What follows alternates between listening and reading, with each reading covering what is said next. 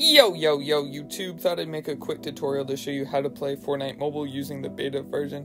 First thing you want to do is look this up on Google, and then it'll bring you to this website, and then from here you just scroll down and you'll see that you have a whole website to access. You're gonna want to press that button, join waitlist, and if you're not signed in, it'll bring you down here. Just sign in, you join the waitlist. It asks you a couple of questions about like your device, what you're going to be playing on, pretty basic stuff. And then after that, the key is making sure you select your GeForce membership. I'll break down some commonly asked questions throughout the video to keep it short for you guys, so I'll be getting straight to the point. When you click on membership, you can either just sign up with the free one or buy it. I would recommend the $9.99 a month if you're going to buy it, because we don't know how long this beta will actually last.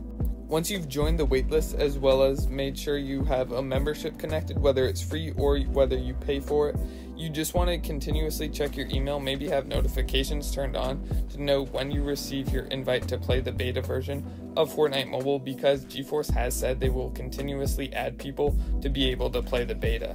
Something else you're going to want to constantly be doing these next few days, or as long as the beta is out, is making sure you're checking your membership account, just signing in every now and then into your account, because I've heard some people are getting access to play the game but not receiving emails saying that they can now play the beta, so they didn't even know they could play.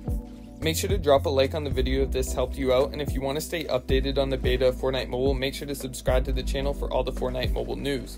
A huge tip I have for you guys is know how you're going to change your HUD, because you want to be as quick as possible once you actually do get access to playing the beta, because we have no idea, as well as GeForce doesn't know yet, how long the beta will be out. From what I've seen, I don't think it's really worth it to pay for the priority membership, so I'd hold off and save your money for now.